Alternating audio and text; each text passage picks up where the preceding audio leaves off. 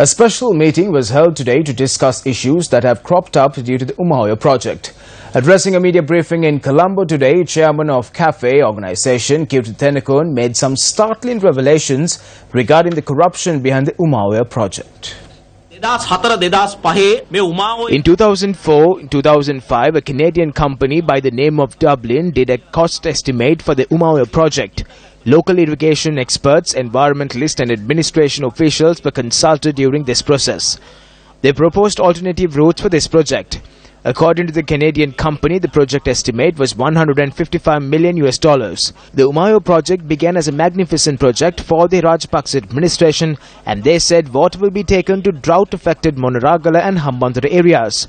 By 2008, estimates were prepared by both local and Iranian teams. This estimate was $300 million. Within a span of 4 years, the estimated cost rose from $155 to $300 million. A.D.S. Gunawardena was the Secretary of Irrigation at that time. Uma Oya is a project created to earn massive commissions. The brains behind this project remain in the country. This should be investigated.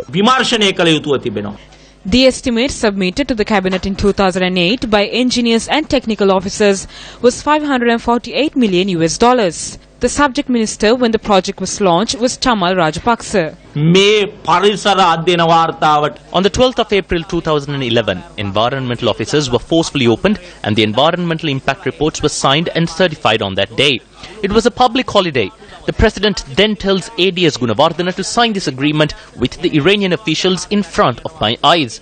Gunawardena opposes this move and adds a line to the project. The line says the project will move ahead subject to estimates being prepared after an assessment report is created. A.D.S. Gunawardena eventually resigned. The next secretary who took up the post signed the agreement.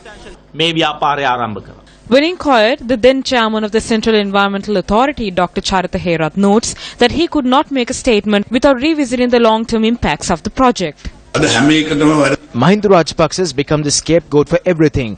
They say I am to blame for the Meet the Mullah and Uma Oya project. Saitam is also my fault.